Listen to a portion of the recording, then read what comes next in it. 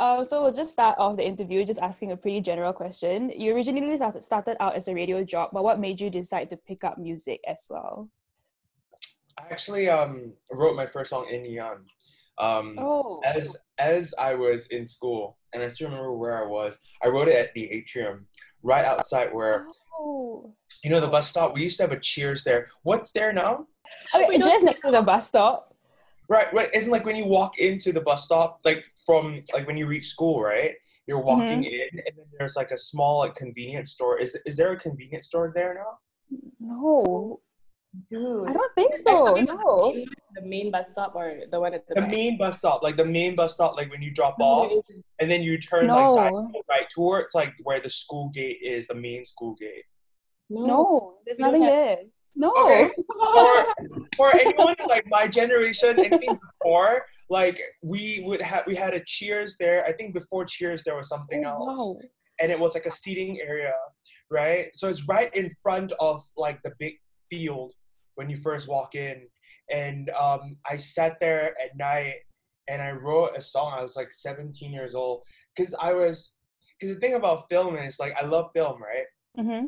I love writing, I love the filmmaking process, but it's also a really long, drawn-out process. So you can have an idea of a story and then you want to turn it into a film, but then you have all these moving parts, you have all these different people's hands on it, you have your producers telling you how it should be, you got your actors that you got to trust with, you got to deal with like production, all those things. So by the time you see your product, okay, it's like months, years later. Whereas for a song, I felt like it was really immediate. Like if I felt something, if I had a crush on someone, I didn't have to write a screenplay and then have it approved and then find out sort of like express that. Whereas for a song, it was really immediate and I could have control over all these different elements, So I actually started writing music really early on. I didn't want to wait around because like my generation was a lot of Singapore Idol, like waiting for an audition in order for you to get that placement. I didn't want to like audition for something because I knew that I would not go well in that process, like in the singing competition process, I don't. So I joined radio so that I could understand how PR works, receiving press releases, writing press releases. What is it really like when I've interviewed so many people now that I know what they're facing, both locally, regionally, internationally, what all these different stories are, Nice. I'll try to give you shorter answers. Like, I'm really bad. No, it's okay, don't worry. Don't worry. No, I was just telling Dash earlier on that, like, we love hearing your stories. Yeah. Like, we could hear it all over and over and over again. We just love it. For real. It's the annoying grandfather in the future. Yeah. Okay, so moving on. So your most played song on Spotify is Paradise with a total of 186 streams. So congrats on that. So we want to know what's the inspiration behind that song. Paradise was like a surprise one. Like I wrote Paradise for a friend's short film actually. It's called Hurt. It's this guy named Kieran. He's an incredible filmmaker. And I wrote Paradise just for the short film. Like I wasn't sure if I was going to release it, like on like Spotify or Apple Music or anything like that, because like that was not the direction I thought I would go into, and it still really isn't in a sense. For me, it's that song that, like, if I can be like super frank, it's that song that I don't know. I don't feel as connected to that song, to be perfectly honest. It's very strange.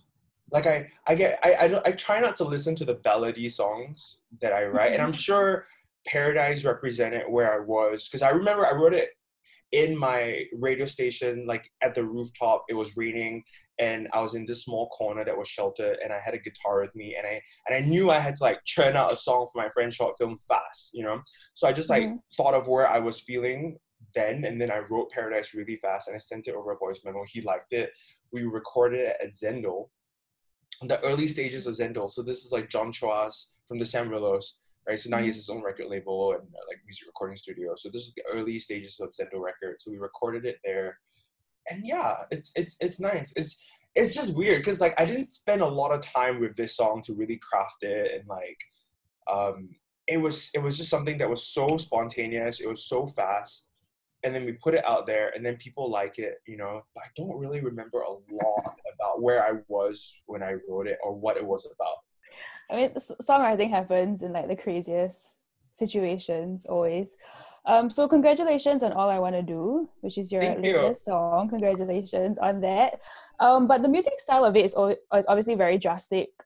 It's a very drastic change from Paradise. So was that musical like change very intentional, or was it something that just happened? Even though it is really colorful and it's really fun and vibrant, it came from a very like vulnerable place. So if you read the lyrics, it's about, you know, the wonder of like falling in love, you know, like I'm so quick to help someone up and like prop them up and give them advice, but like I'm so bad at taking my own advice, and I go into such optimism, and my friends say you should be living for you, and at the end of the day, like I just get so frustrated, I just want to disappear because I just don't know where my place is, you know.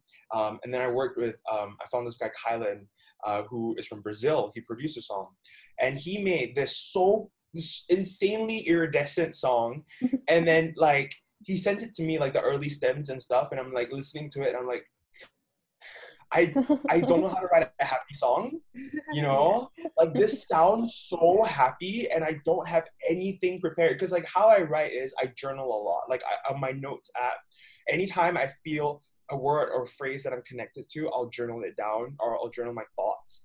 And then when I'm writing a song, I go to my journal first. I'm like, okay, what have I written that I kind of liked, the framing of the sentence or phrases, and then I'll start to borrow a few pieces from my journal and then build a song.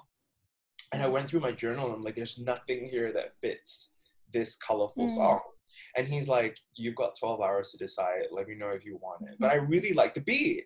Like I really like the beat. It's like I'm listening, like I'm hearing like Cyndi Lauper, I'm hearing like Charlie XCX, I'm hearing like Robin on it, you know, like I really like that energy. It's like all these things that I aspire to feel, but I wasn't sure if I had anything to say in that spirit. So I went into the studio with Mark Lian. I record a lot of vocals with him. He's from BRB. He was in Trick, and out of nowhere, like the two came together, and like we were listening to it back and going like, oh, this actually works. Like this actually works. And then I wrote the second half of the song, the second verse, after we had already recorded the first in the same session. So after we recorded the first verse and the chorus, and we're doing all these harmonies, and I'm having so much fun with it, I started going like, okay, I want to try to do like that Michael Jackson rhythm that I feel like is missing right now. So I was like, okay, I want to do that. I want to play around with that. I want to do a bridge where I'm just doing the Mariah Carey runs. I want to lift that. I want to do a little Katy Perry, the way she does the, oh, run away, run away. That's a very Katy Perry thing. So I'm like, I want to do that as well. So I just want to like throw in all my greatest, like all of my things I love, like a greatest hits of everything that makes me happy. And it just kind of happened very organically in February. Yeah. That's amazing. Okay, so I would say like what you said, the tempo is very upbeat, but it is a very different take from what the meaning is behind the song. So what is like the message you want to tell your listeners through this song? All I want to do is the phrase that I mutter under my breath a lot, even after I recorded the song. Like even after I recorded a song, like I feel like I'm horrible at dating. I feel like I don't know how dating works. I don't understand the game. I don't understand, because I'm like, I've lived through my entire life with Hollywood telling me this is how romance works and this is how you ought to be. And I go in there just like confused. And when that happens, I say I just want to disappear. I can't do this anymore. I just want to disappear. I want to eject myself. I want to back away. And that's something I say all the time. And I remember like after recording the song, we had already sent it for mastering. And I had that feeling again. And I started to say like, I just want to disappear. I can't, like, I just want to get away right now. And then I was like, oh yeah, I wrote a song called All I Want to Do. Like I completely forgot like the two, you know. I was like, oh yeah. So then I listened to that song. I remember I was in Chinatown and I listened to my own song, and then I heard my own voice who is like so colorful in this song and giving me advice. You know, it's like, haven't I learned my lesson each time I heard? I say never again, you know? So I'm like hearing myself like say all these things and declare all these things while I'm feeling the opposite, where I'm just like, you know? So like in a way, the song pulled me up, you know? And like, I feel like the song, you can listen to the song about escapism and you can find meaning in that for yourself. But if there's something that I can share about the production of this song, the conceptualization of this song, is that I created my own antidote for myself.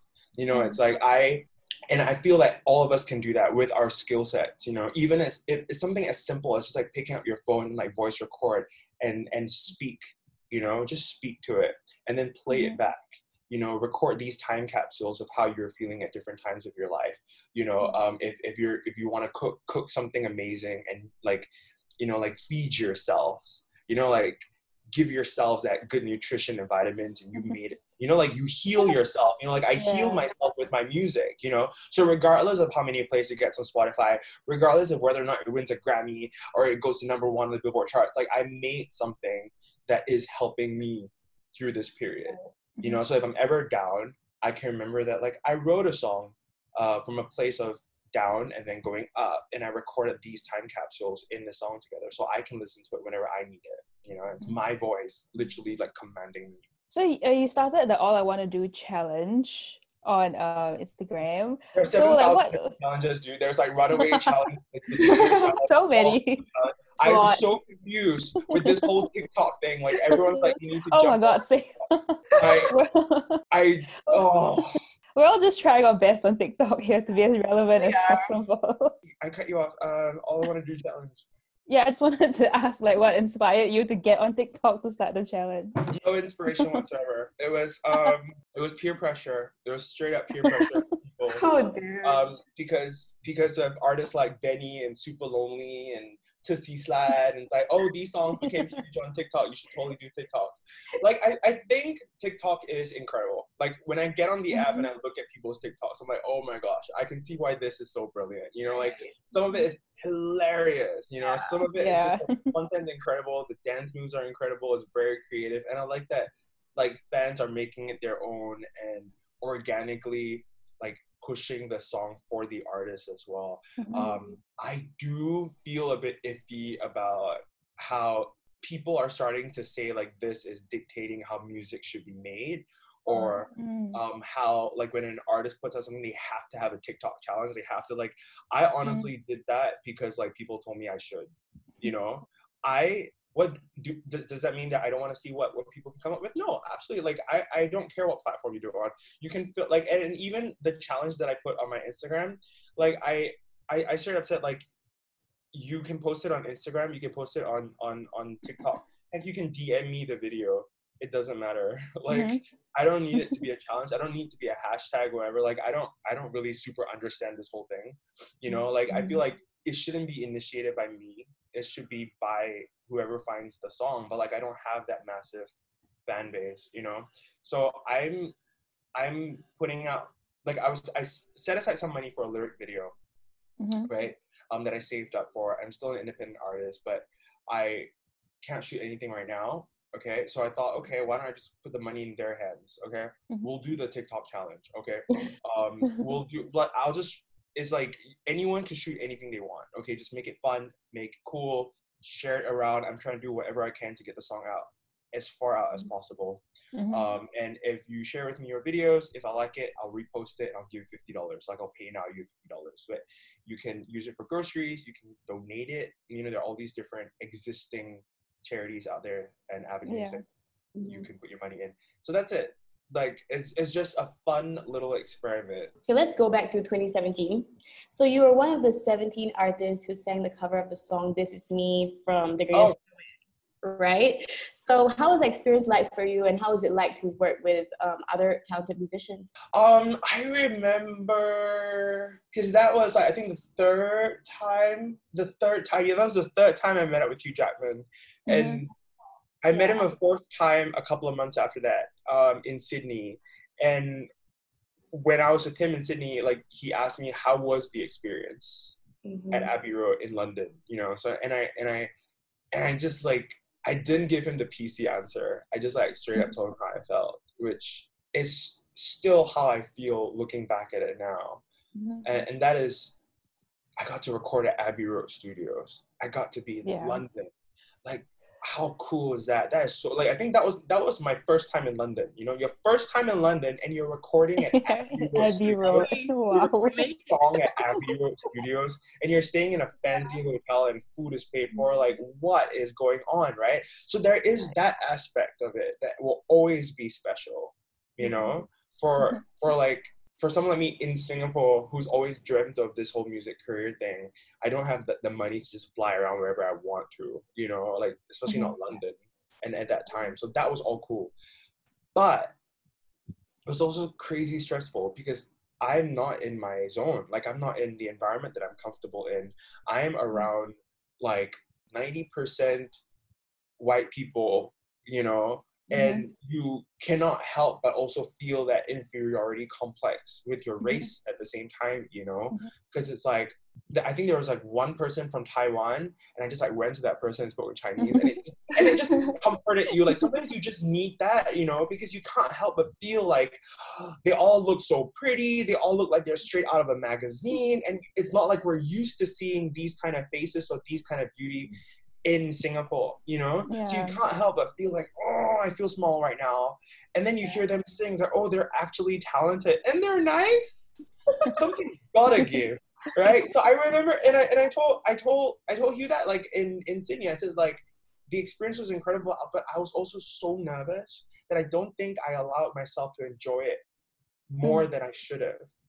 I remember I was in Abbey Road. They gave us the song sheet for This Is Me, and obviously we've never heard of this song.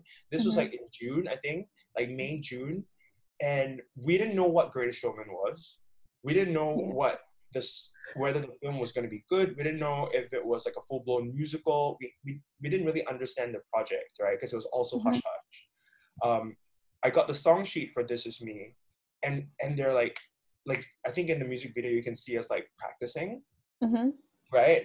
And they gave us all our different parts. Like Josh, you're gonna sing this part, you know? So I'm brave, I'm bruised, I'm who I'm meant to be, this is me. And I'm like, and I rushed to the toilet. The moment they could give us toilet break, I rushed to the toilet and I just like locked myself in the cubicle, which is something I used to do when I was in poly. Whenever I get stressed out, like exams or whatever, I lock myself in a cubicle, like level 9 toilet in FMS block. Oh, dude. All the way to the end, last cubicle because it's more spacious.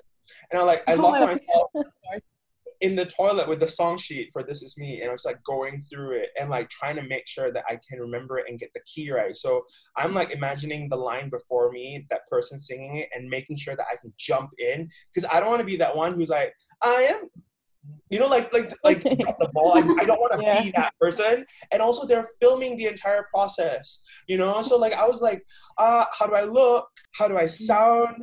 How do I function as a person in the room as well, you know? So like all these things, there was just so much pressure. And I remember like coming back to the hotel room after recording the song, and I just was so drained. I just remember being so drained. And then I took like a walk, like late at night by myself, just like a walk around, is it Piccadilly? Like that whole area. And just by myself and just like taking it in, because I hadn't had time to take it in. You know, because there were cameras every freaking where you went, you know? So it was cool, but it was also like extremely stressful. Yeah, I can imagine. I can't imagine. Oh my God, being in a room full of strangers that have that kind of talent? No way. Okay, so for the next question, I just wanted to know what keeps you motivated to create music that's so true to who you are? Okay, well, if you think motivation-wise, motivation-wise would be listening to other people's music. You know, like I'll listen to a new single by an artist that I really like. Like, oh, that was so cool. I could do something like that. I wonder how I would do it. You know, like I've always wanted to, you know, like I'll be like, oh, I've always wanted to do like a folk song. You're like, oh, I could try doing a country song. You know, like, so motivation-wise, the creating comes from that. Like, actually comes from like external sources, like looking at that and going, oh, that'd be cool. But like, actually creating it comes from inside, and it's less of like an action or a trigger. It's just more of, it's really spontaneous, you know, like I can't help myself, you know, like I wasn't sure if I wanted to do music anymore. And every time I say that, somehow I end up writing something.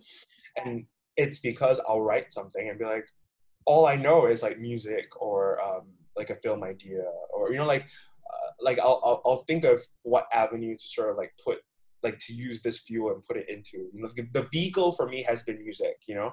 So regardless of what I do, somehow it just ends up back in that vehicle. And I end up, oh, great, I have a song now. Now, do I want to record it? Because there are so many songs that I have recorded, but like I have not put out also at the same time, because I'm also practicing this thing where not everything has to be for everyone, you know? Like there's actually a song that I have called Karma, which is such an angry song. And I had it like produced and like mastered and everything ready to go, but I decided not to put it in there, not to release it ever. Because it's just like, it's one of those things where sometimes it's good to create something and then you just keep it for yourself and then you just put it away. You know, like you save as draft, you know, like I think not everything has to be for release. So I'm going to keep writing. And I'm happy people like All I Want to Do. But they also have a perception of what they would want the next single to be, you know? Even if like next week I end up writing a really, really dark song, you know, I don't think it will follow All I Want to Do really well, you know? So I may not release it. We'll see. Do you feel like a lot of pressure to like, to, you know, to do what people want you to do, that kind of thing? No, the pressure part, like usually, like, you know, like earlier I was talking about the whole like TikTok thing and like making sure you have like X amount of followers or X amount of likes in order for you to deserve to be in that room and stuff like that, you know? Like that's the part that the pressure comes in, but usually that pressure doesn't amount to, like, it's not something that's like pressure, okay, I'm gonna go work hard. It's a lot of pressure and then I end up beating myself up, like what is wrong with me, you know? The pressure to do the things that I don't really feel comfortable with doing, that's the part that like gets to me more. Okay, moving on to something lighter. If you could collaborate with anyone in the world, local or international, who would it be and why? Collaborations. I mean, like I would love, like I love MIA so much. Like I would love to do a song with MIA.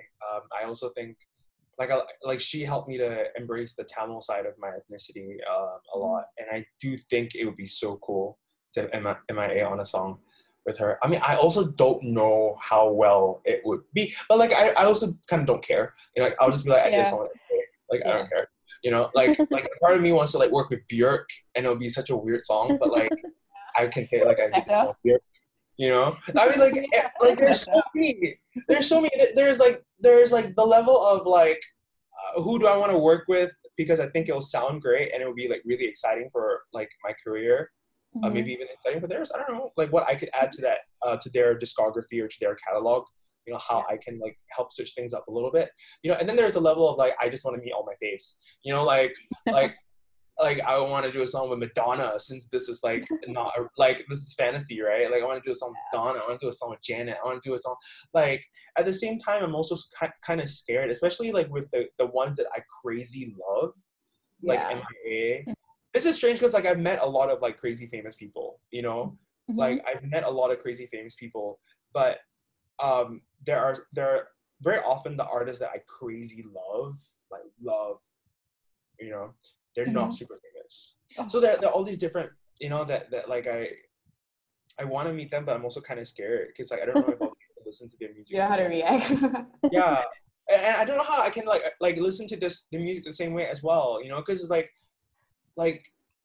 when I've interviewed Britney Spears, and I still, when I listen to Britney Spears all the time, and I listen to Britney all the time, I forget that I've interviewed her. Yeah. Okay, so maybe that will happen. Maybe I'll like Britney. Okay. Love. During this circuit breaker period, do you have any plans to like release any new music? Is it even possible to record anything right now? No. No. Right before circuit breaker happened, I passed my microphone setup. So I lent everything to my friend, and then COVID and circuit breaker happened, and I'm just like, now I can't sing. Now I have no microphone, and I have to like buy this online on Carousel. It's like, what is happening? I'm like in my room all the time. The paint job is not even finished. Like I started painting my room like ages ago, and I just decided not to. Look at this. Look at this. I paid it, right? And then I didn't finish it because I got tired, and now I have to deal with this. I have to deal with the repercussions of not completing like all the things I gotta do in my room, So like I am not thinking about music right now. I feel like there's more than much enough. needed break. Oh yeah, there's more than enough music out there right now. Last Friday we had 32 different artists releasing songs. Like every Singaporean decided to release songs. Every Singaporean, and I have songs written. I have three other songs that I have written that I think has potential for release. That I think people can listen to it and it's accessible and it's really fun, or it'll make you feel a couple of things. I can't record it yet. I don't want to record it yet. I think I want some space. I am writing hiragana right now. I'm learning Japanese. On my iPad and through apps and talking to my friend on house party, and yes, I'm jogging as much as I can because it allows me to be outside of the house and like in the park and like without a mask, because when I'm at work or I'm traveling to work, because I still go to work every day, I have to wear a mask, and it's like my whole face just gets like exfoliation, And it's like so I'm enjoying jogging. I'm discovering the beauty of like YouTube tutorials for everything, like from food to cook, like from cooking to meditation. I'm like enjoying all these things right now that like it's time to self-care. Yeah, like I'm not even spending enough time. Like I have not Netflixed anything, dude. Like I've not watched that Tiger King show. Oh, you haven't watched Tiger King? I have not watched Tiger King. I haven't either.